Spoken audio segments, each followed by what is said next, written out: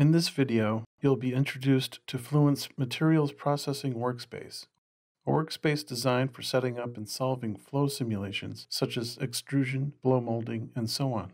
The workspace provides the capability of modeling non-Newtonian fluids through a wide range of generalized Newtonian models, simplified viscoelastic models, and full differential viscoelastic models. The workspace is available in the Fluent Launcher. Select the Materials Processing Workspace and click Start to open the workspace. The workspace is designed to be similar to the standard Fluent interface. It contains a ribbon, a graphics window, property pages, and an outline view.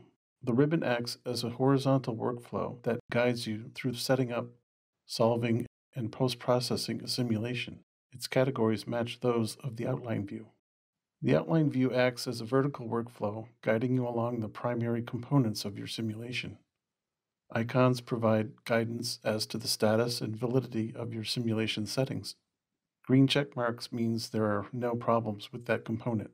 Red X's indicate that there are missing or incorrect inputs in those areas that should be visited. For a selected item in the outline view, you can access and edit corresponding settings and parameters in a separate window. Also, note how parts of the outline view become collapsed based on which category you are in within the ribbon. Just as in Fluent, you have an area to set up the components of your simulation problem, an area to specify solution-related settings and properties and where you can perform your calculations, and an area to set up and explore your results. When it comes to getting started with the workspace, you have some flexibility.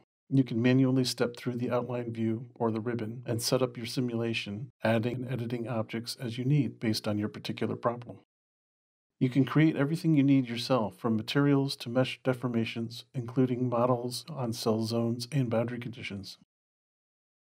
Or you can use simulation templates, accessible from the ribbon, that are provided for common materials processing problems.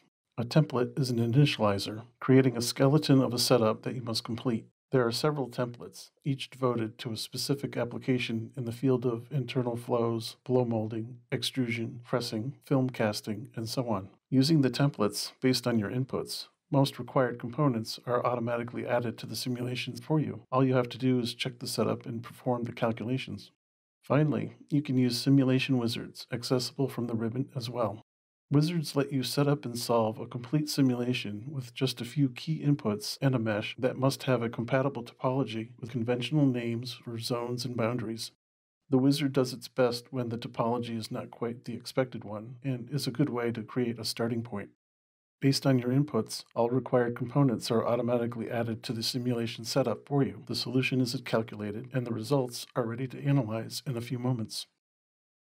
The setup includes general simulation settings, material property settings, cell zone settings, boundary zone settings, and so on. Solution settings use reasonable defaults that will be adequate for most problems. This area is primarily used for checking the simulation setup and performing the calculations. When you have a complete solution, go to the Results section to investigate the mesh, add contour plots, vector plots, and so on, just as you would in Fluent. The workspace also allows you to analyze time-dependent or transient results. This concludes this introduction to the Fluent Materials Processing Workspace. Thanks for watching.